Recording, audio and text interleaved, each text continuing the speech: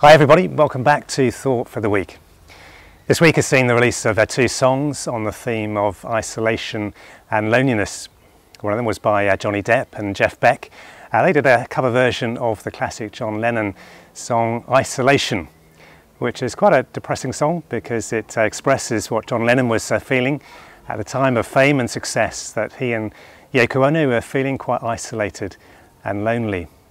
The other one was more upbeat. It's a cover version of the song familiar to Liverpool fans, You'll Never Walk Alone. It's been done by Captain Tom, who I'm sure many of you will know by now. He's raised over £27 million for the NHS by doing 100 laps of his garden before his 100th birthday. He's done it with Michael Ball and the NHS choir, and it's a song of encouragement. These are some of the lyrics from that song. At the end of a storm, there's a golden sky and the sweet silver song of a lark. Walk on, with hope in your heart, and you'll never walk alone. There's a message of encouragement to those who are on their own, feeling lonely. But of course, isolation is nothing new. Even before this crisis, people lived on their own, they felt isolated.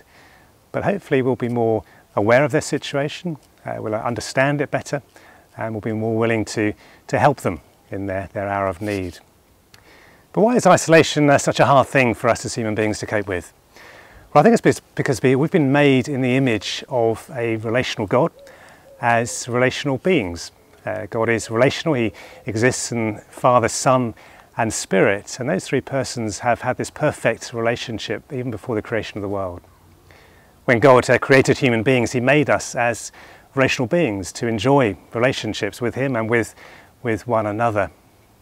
Of course, the world isn't as it was created, and so loneliness is one of those difficult things that many people do experience. But we can call out to God for help, and he is the God who can understand our loneliness. Jesus came to this earth, he experienced loneliness for himself. He was abandoned by his closest friends in his hour of need. He died a lonely death.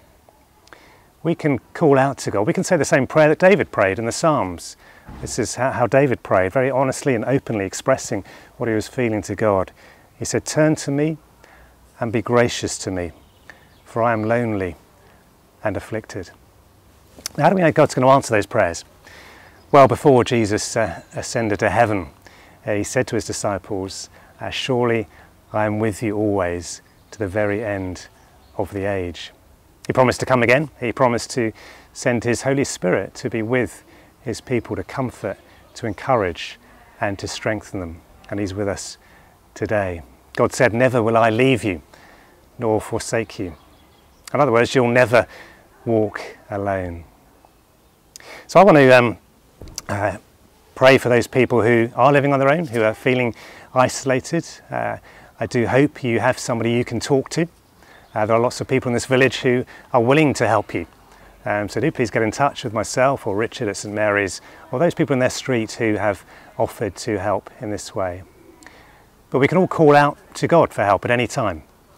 Just as phones and video calls at this time are an important lifeline to stay in touch with our friends and our families, so is prayer an important lifeline to stay in touch with God.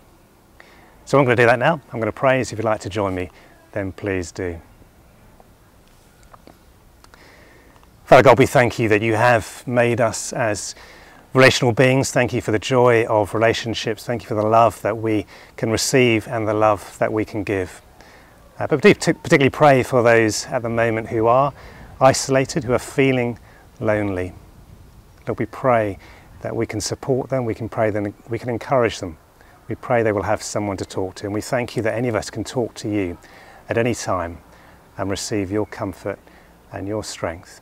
In Jesus' name, amen.